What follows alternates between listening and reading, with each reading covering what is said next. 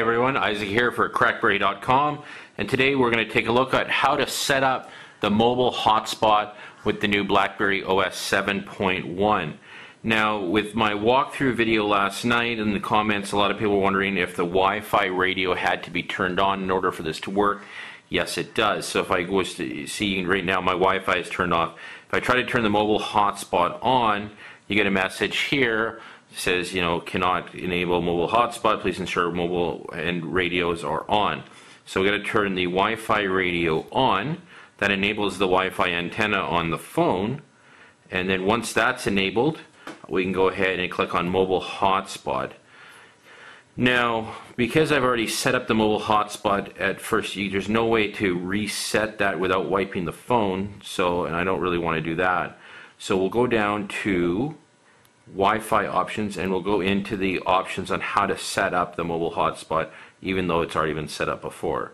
So from the manage connections options, we click on mobile hotspot connections, and then we hit menu and go into options. So here is where we can name your SSID whatever you want it to be, and then you can select the type of security, whether you want WEP, WPA2, or WPA and WPA2. And then you can put in your passphrase, and then you can select the bands where you want it to be, 802.11g or BNG. And then you can allow the connected devices exchange data between us. That's where you actually would be creating more of an actual LAN so that the devices can talk to each other and share files. And then this here is very important for battery saving features. The auto shut off timer, it can be set from anywhere from 5 minutes all the way down to 1 hour or never.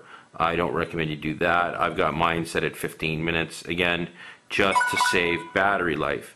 So what we've got now, so once we've got my SSID created with the type of security they want, with my passphrase, we can go ahead and save that.